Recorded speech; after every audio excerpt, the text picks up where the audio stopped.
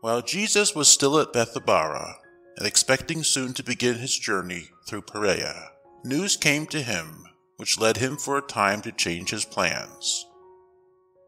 At Bethany, near Jerusalem, as you remember, were living his dear friends, Martha and Mary and Lazarus. The two sisters sent to Jesus at Bethabara the word, "Lord, your friend Lazarus is very ill." They did not ask Jesus to come and cure Lazarus, but they hoped that he might come, although it would call for a journey 60 miles from Bethabara to Bethany. But Jesus did not at once go to the sick man. He said, "This sickness is not to end in his death. The end of it will be to give glory to God and to the Son of God." Jesus loved Martha and Mary and Lazarus. Yet, when he heard that Lazarus was very ill, he stayed 2 days longer at Bethabara. Then, after that, he said to his disciples, "Let us go again to Judea." At this, the disciples were greatly surprised. They said to him, "My master, only a little while ago the men of Judea were trying to stone you. Is it safe for you to go there again?" "Are there not 12 hours in the day?" answered Jesus. "If a man walks about through the day, he does not stumble, because he can have the light of the sun. But if he walks at night, he does stumble, because he has no light." Then he added, "Our friend Lazarus has fallen asleep. I am going to wake him." "If he has fallen asleep, Master," said the disciples, "he will get well." They thought that Jesus was speaking of taking rest in sleep, which would show that the fever was passing away. But Jesus meant that Lazarus was in the sleep of death. Then he told them in plain words, "Lazarus is dead, and on your account I am glad that I was not there, for now you will learn to believe in me more fully. Come now, let us go to him." At this, Thomas, one of his 12 disciples, who was also called Didymus, a word meaning the twin, said to his fellow disciples, "Well, let us go too, and if he dies, we will die with him." So from Bethabara they went again to Bethany, 2 miles from Jerusalem, a journey of about 60 miles. When Jesus came to Bethany, he found that Lazarus had been already 4 days in the tomb. In the house with Martha and Mary were a number of their friends who come to show their sympathy with his sisters by weeping with them over their brother's death. Someone went into the room and told Martha that Jesus was coming and was near the village. She rose up quietly and hastened to meet Jesus, while Mary sat still in the room. When Martha saw Jesus, she said to him mournfully, "Lord, if you had been here, my brother would not have died. And even now, I know that whatever you ask of God, he will give it to you." "Your brother shall rise to life again," said Jesus. "I know that he will rise again," said Martha, "when all the dead shall be raised up at the last day." "I myself," said Jesus, "am the one who raises the dead to life. He who believes in me shall live again, even if he dies, and he who lives believing in me shall never die. Do you believe that?" "Yes, Lord," she said, "I do believe that you are the Christ, the Son of God, who was promised to come into the world."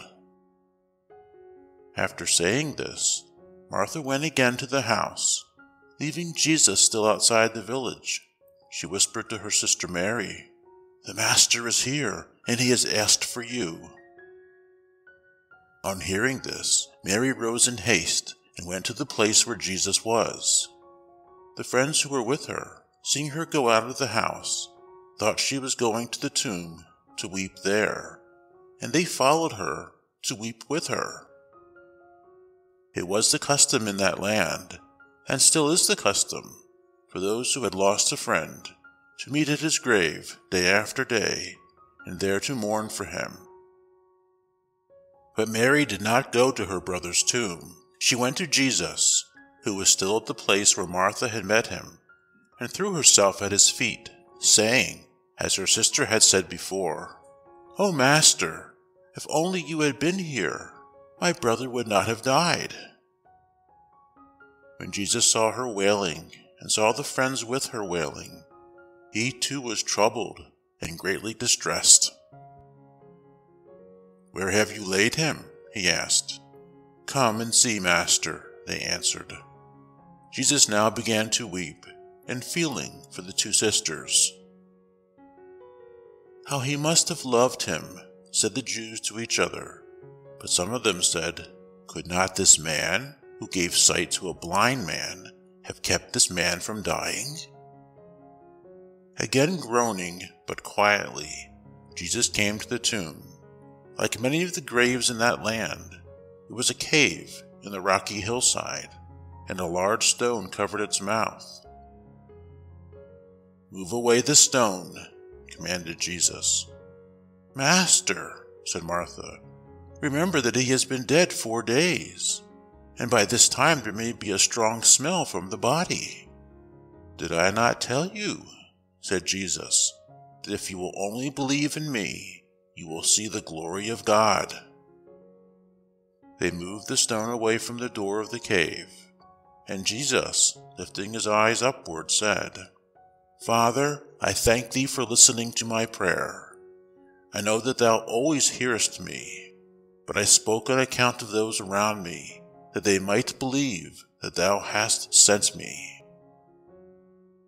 Then, with a loud voice, Jesus called, "Lazarus, come out!" Out from the tomb came the man who had been dead. He could scarcely walk, for his hands and feet were wrapped with bandages.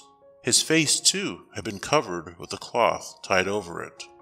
"Set him free," said Jesus, "and let him go." They took away the cloth from his face and unwrapped the bandages from his body, and Lazarus stood up living and well in the presence of all the people. How happy were Martha and Mary as they placed their arms around him and felt his flesh, warm with the life blood once more flowing through his veins. As the Jews who had come to visit Martha and Mary saw this wonderful work, calling back to life a man who had been in his tomb 4 days, many of them believed in Jesus. These told the stories to others, and the number of believers grew larger and larger.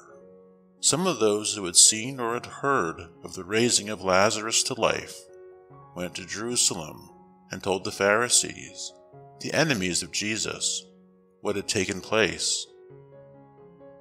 These men told the chief priests, and the priests and Pharisees called together the high council to talk of these things and to decide what should be done with Jesus.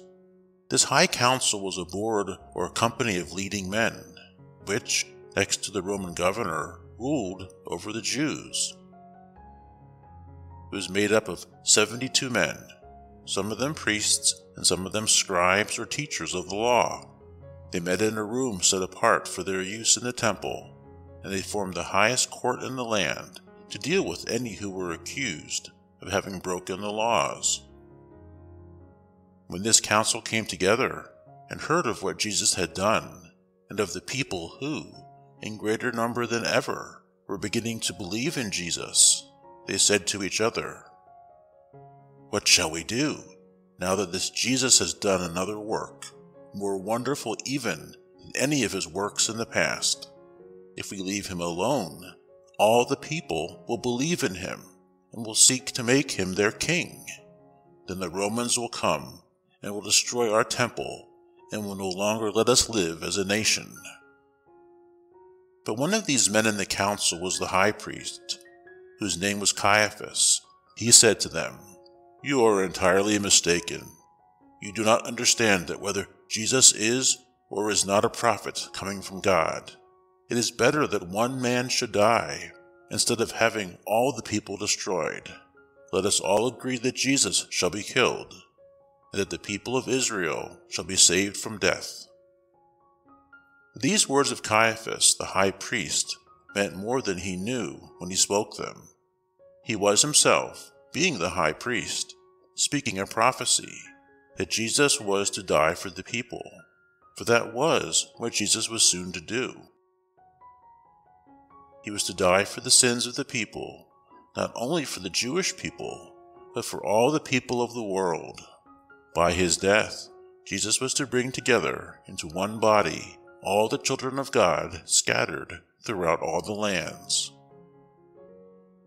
At that meeting of the council, the rulers decided that Jesus must be killed. Not all of them agreed in this, for Nicodemus, who long before had come at night to talk with Jesus, and a rich member of the council named Joseph, of whom we shall hear later, and a few others were friendly to Jesus.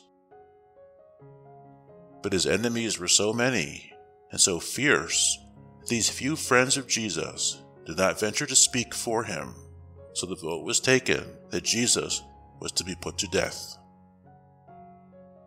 Jesus, knowing all these things, knew their plans, and he knew that when the time came, he should die. But that time had not yet come, for he had promised to preach his gospel in Perea, across the Jordan. He went therefore to a town on the edge of the wilderness called Ephraim, and there for a few days he stayed with his disciples. The great feast of the Passover was drawing near, and many people were coming up to Jerusalem to prepare themselves for the feast. They were looking out for Jesus and said to each other as they walked in the courts of the temple, "What do you think? Do you think that Jesus will come to the feast?" The chief priests and the leading Pharisees had given orders that if anyone found out where Jesus was, they were to be told, so they might send men to arrest him.